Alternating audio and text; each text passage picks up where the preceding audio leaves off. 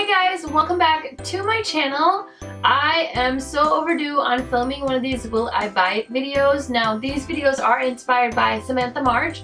I will go ahead and link her profile down in the description box. She actually does hers every Wednesday, so if you're interested, definitely go ahead and check out her channel. I want to give credit where credit is due, so yeah, totally check her out. But there have been so many new products announced and some stuff has already come out. But of course, you guys, I have to give you my unsolicited advice. So without further ado, let's check out some new makeup launches and whether I'm buying them, whether I'm passing on them, and etc, etc. So let's get into it. So the first product is one that I already have. I can't remember if they launched this or not yet. I feel like I picked it up in the pre-sale, but then there were like liquid lipsticks that went along with this. So of course now I have it and I don't know if it's out or not officially, but this is the Juvia's Place Festival Collection eyeshadow palette. It says on Trend Mood that it's going to be available February 15th, so I feel like I got it in the pre-order, but this is what the inside of this palette looks like. I have not swatched this yet, but there will be a swatch party coming for you guys.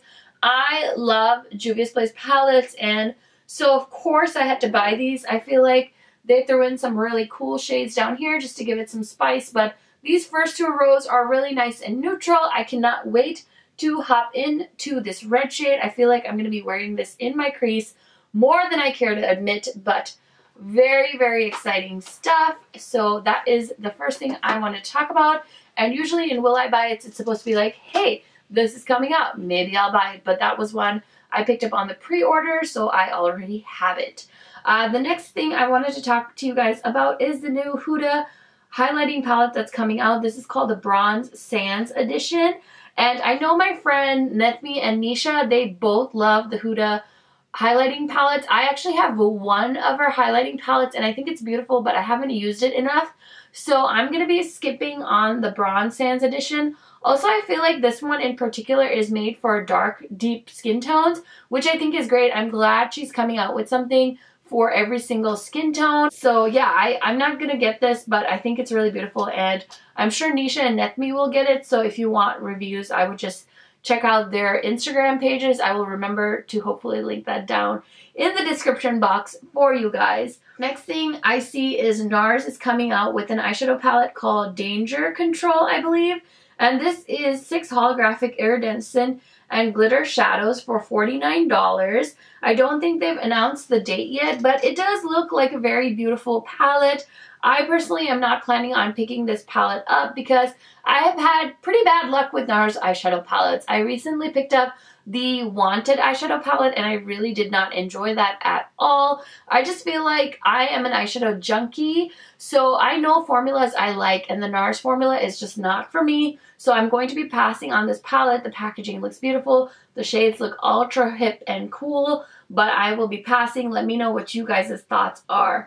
Here is another palette that already came out. This is the Dominique Cosmetics by Kristen Dominique Latte palette. So this is a brand that is created by a YouTuber, Kristen Dominique. She is so beautiful, and I don't really watch her much. I used to be subscribed to her, but I've really kind of broken off from the huge YouTubers, so don't really watch her very often. This palette is beautiful, but I did watch Kimberly Clark kind of talk about this palette, and she's like, don't be fooled by a neutral palette with 2 pops of color.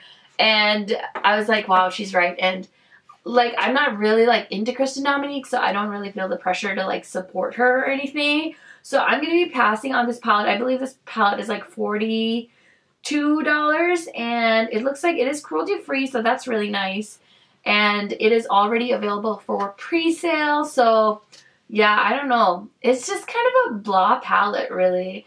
I feel like you can't do stuff like that anymore and just get away with it. Like, your subscribers will buy it, but the rest of us that have like a million palettes, you know, it's like, pass. This Sephora Neon palette, I did end up buying this guy. I did show it in my January haul, and I also did try to use it in my Get Ready With Me video. If that's up, I will link it for you guys. If it's not up yet, it's coming up, where I use this in a Get Ready With Me video. I was really excited for this palette, so I had to get it. Plus it was $20. I mean, where has anyone ever gotten a $20 eyeshadow palette from Sephora? Let's be real. So very excited for that palette as well.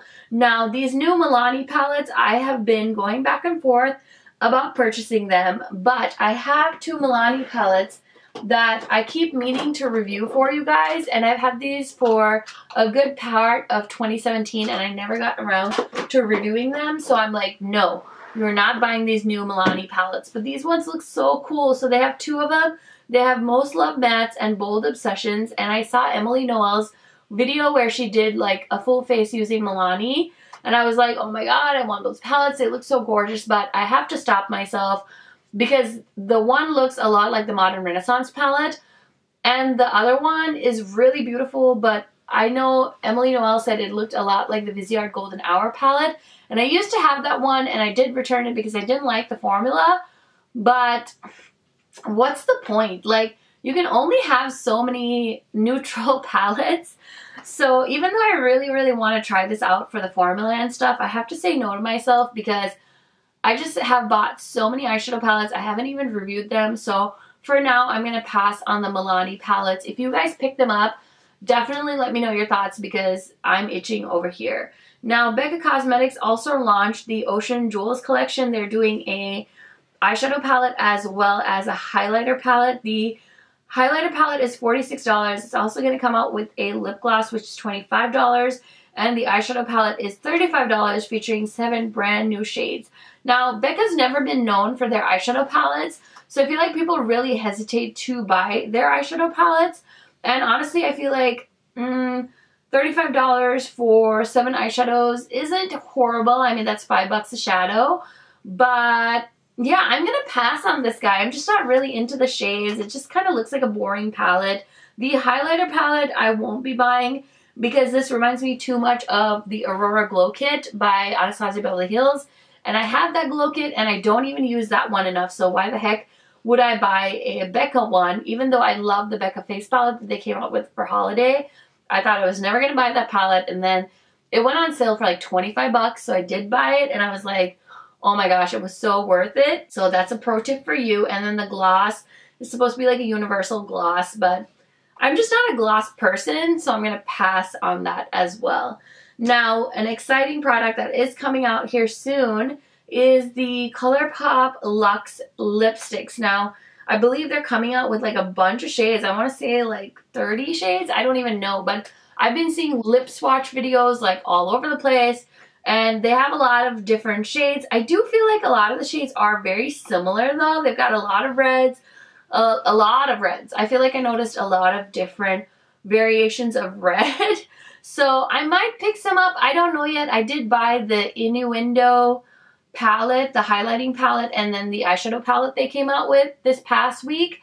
So definitely look for reviews and swatches of that coming up. But yeah, I don't know. I don't think I'd make a purchase just for lipsticks because you have to spend $30 to get free shipping, and I live for free shipping, so there is that. Kylie Cosmetics is coming out with the Blue Honey palette. I really need to stop talking about Kylie. I don't know why, but I just get so inspired to talk about her when I see her palettes. This one, honestly, it just looks so boring. Like, she tried... I mean, the glitters do look really pretty, but the mattes are, like, very flat looking, and... I don't know, what is this, like a $48 palette? It's already out by the time I'm filming this video because, again, I was late to the party on filming these. But I thought, hey, you know, everyone loves a good Will I Buy It, and I will not be buying that palette. Now, the Anastasia Beverly Hills Soft Glam palette, I've seen mixed reviews on this one for YouTube. I've seen a lot of people I really like say they are going to buy the palette, some saying they're not going to buy the palette. I feel like 2017 for me was such an eye-opener and such a disaster for ABH because of the Subculture palette. And then I bought the Prism palette, and I'm really not impressed with the Prism palette. I'm not even using it. It's still in the box, and I feel like it's definitely going to go on my Poshmark here soon. But yeah, it's weird because I was such an ABH collector, such a fan of those palettes, and now I'm like, I need to cool it on ABH palettes. I did sell my self-made palette on Poshmark. I think I'm just gonna cool it on my ABH palettes because I bought so many throughout the years and I've been so impressed. But I think it's time for me to try something new. So I'm going to try and hold off on buying the Soft Glam palette Also, I feel like I have these shades over and over in my ColourPop collection, which is pretty out of control right now. And speaking of ColourPop, the palettes I bought were Give It To Me Straight and Innuendo. Those are the highlighting and the eyeshadow palette that they came out with. I'm sure, again, I have these shades over and over again in my collection, but I love ColourPop. I love the price. I don't feel bad when I buy their product. Plus, they always come out with things where you can hit free shipping, because eyeshadow palette was like 16 bucks, highlighting palette was 18 bucks. Got me over $30 and got myself free shipping, which I think is really considerate of them to do that, you know? Launch new products in twos. Another new launch I see is BH Cosmetics palettes that are launching. These ones I was tempted to pick up, but again, one is like a cool tone, one is a very, very neutral palette, which I don't see myself getting any use out of. And these were like 15 bucks, so super affordable. And I did put BH Cosmetics in my brands I think you should try in 2018 video, because I really love the It's My Ray Ray palette that they collab with. So I really, really wanted to get it, to keep trying BH Cosmetics and see how they do in this year. But I'm going to pass on these guys because there's so many palettes and things that I want. So I need to try and be a better person and just cool my jets on those purchases. So I'm going to wait.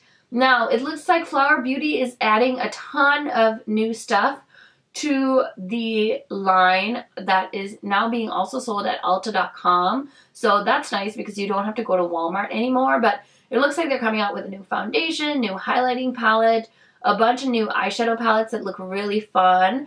I'm going to wait to see what else they're going to come out with, because I did get a 20% off coupon from Ulta. So I think what I'm going to do is wait until those become available and then spend my coupon and try some of these eyeshadow palettes, because those shades look really, really fun from Flower Beauty. And I really like a lot of things from Flower Beauty. I think I would definitely recommend them if you are on a budget. This liquid lip is from Flower Beauty. I have some of their highlighters. I have their blushes are beautiful. So definitely recommend checking them out if you're balling on a budget, or even if you're not balling on a budget. It's really great stuff.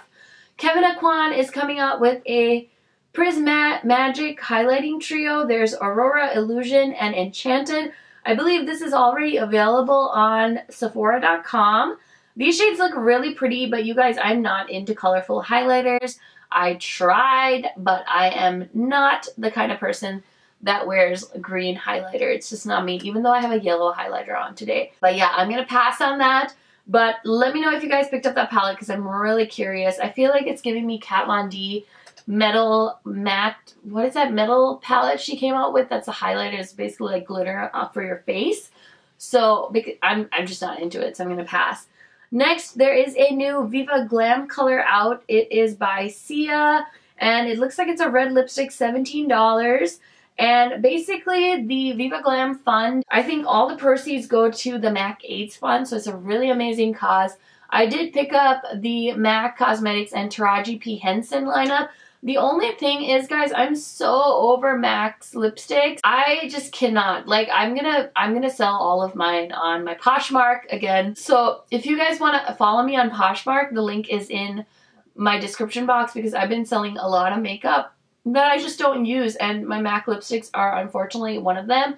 I feel like all they ever do is come out with similar colors, and they just name them something different, and they just like repackage and repackage and repackage, and I'm so over it. You know what I mean? I wish they would just promote their existing line instead of trying to like reinvent the wheel here with their lipsticks.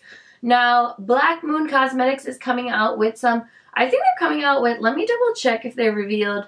It looks like they're coming out with, is it just 2 palettes or just 1? Actually, I think they're just coming out with 1 palette. The box is a square, and then the palette is a half moon. And they say on here, here she is, ladies and gentlemen, 8 stunning mattes. It doesn't say how much this is, but it's 100% vegan and cruelty-free. It's beautiful. My only problem with this is it looks like every other warm matte palette. It reminds me a lot of the Kat Von D Metal Matte Mini palette that she came out with these warm shades. So even though I really want to try Black Moon, I'm going to have to pass on that palette, because I just don't know what I do with one more warm eyeshadow palette. Now, Jeffree Star just revealed, not just, like a few days ago, the new Blood Sugar palette and his like new Valentine's-esque collection. It's called the Lovesick collection. I'm not gonna lie, I was immediately attracted to his new eyeshadow palette. I did buy the first one, the Beauty Killer palette. Was not a fan. I ended up selling that to somebody. I passed on the Androgyny palette because those colors were just not my makeup vibes. But this palette, the Blood Sugar palette, is gorgeous. I love all those like red tones he put in there. The only thing I'm worried about is he did mention in his reveal video that he used pressed pigments. Now keep in mind, pressed pigments are what are in the Subculture palette, which made it really hard to use. When it comes to pressed pigments, you can't blend a pressed pigment. You have to pat it on.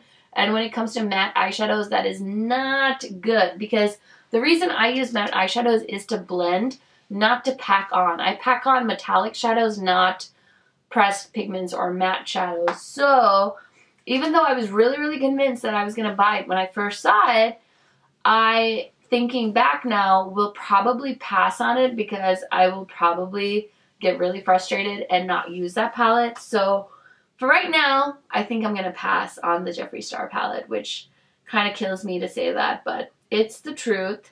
Now let's talk about a new indie brand to me that I've been dying to try. It's Huda Beauty, and they just came out with a dollhouse collection.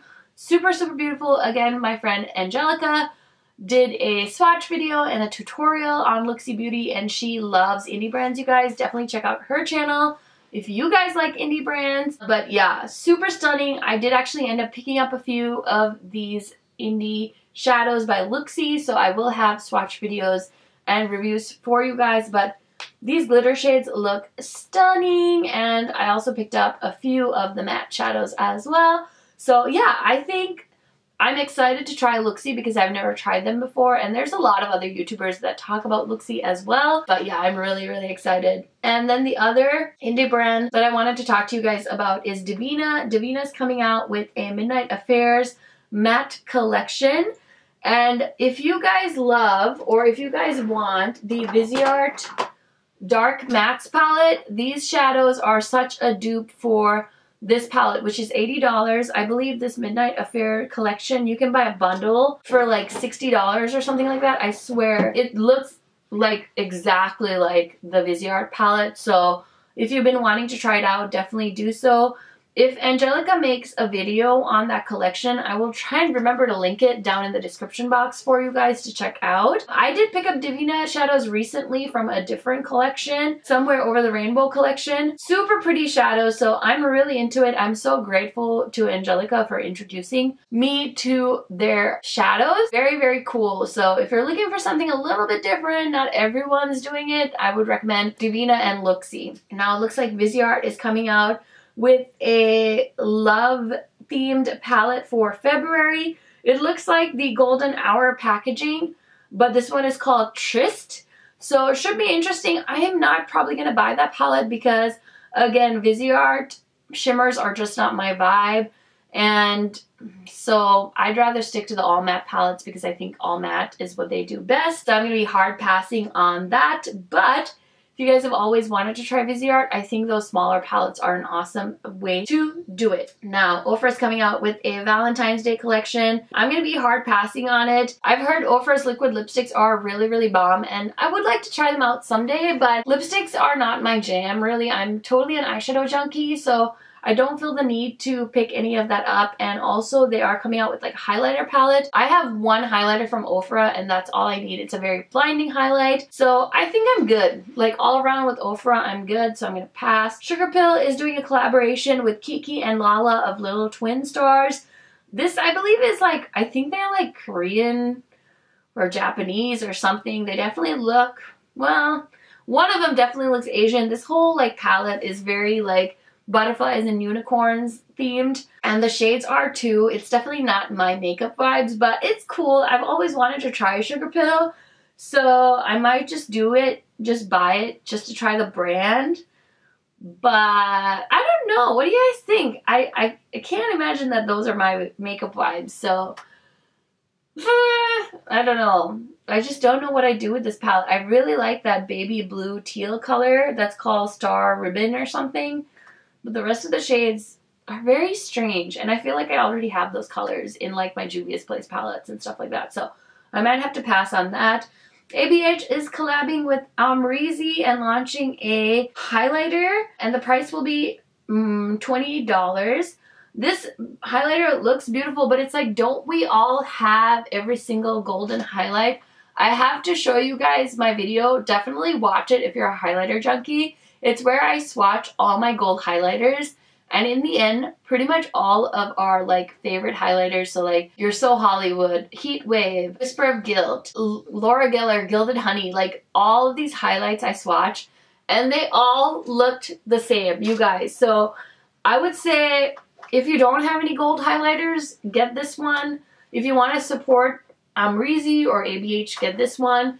But if you're like me and you have every golden highlighter that's already existed in this world for the last 20 years, you don't need this, guys. So I would say pass on that. There is a new OPV Beauty eyeshadow palette called the Ohan palette.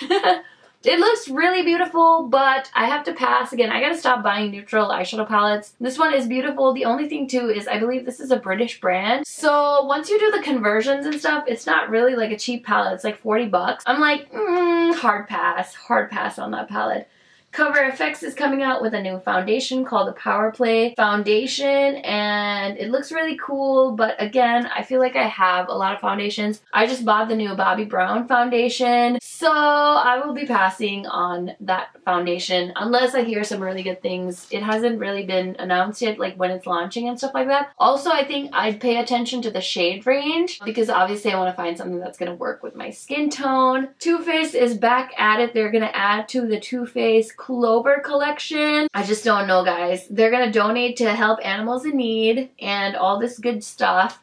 I've heard really good things about the Clover eyeshadow palette. Again, I have no intention of purchasing anything really from Too Faced. I did do the chocolate bar palette last year, and I reviewed it in a video called One Video 7 Palettes or something like that, where I like reviewed 7 eyeshadow palettes. And yeah, you guys should watch that video. I don't want to like spoiler it or anything like that, but I'm just not gonna be buying any more Too Faced in 2018 as well. I'm just gonna go back to me and Too Faced are broken up right now with no signs of reconciliation. And then the last thing I saw very recently here is Urban Decay is coming out with lip glosses. Now, lip glosses are so on trend right now. They haven't released a launch date or anything like that yet, but I'm so not into lip glosses. Like, I feel like with lip gloss, you can have one and you're good. So I have like a few from Kylie when Kylie first came out with lip glosses. I have the Fenty Beauty lip gloss, and that's all I need. So I won't be buying any lip glosses from Urban Decay. I feel like it's so weird, two colorful lip glosses. Because like me, I live in a very windy place, so when my hair gets caught on the lip gloss and then it's like all over your face, and it's such a fucking nightmare. So I'm gonna hard pass on the Urban Decay lip glosses as well. Okay guys, that is everything I wanted to talk to you about in this video. Definitely feel free to tag me on Instagram every time you see a new launch and you want me to feature it in my Will I Buy It series. I would love if you guys tagged me. Other than that, I don't really have anything else to say. I hope you guys have a wonderful rest of your day, and I'll catch you on the next one. Bye guys!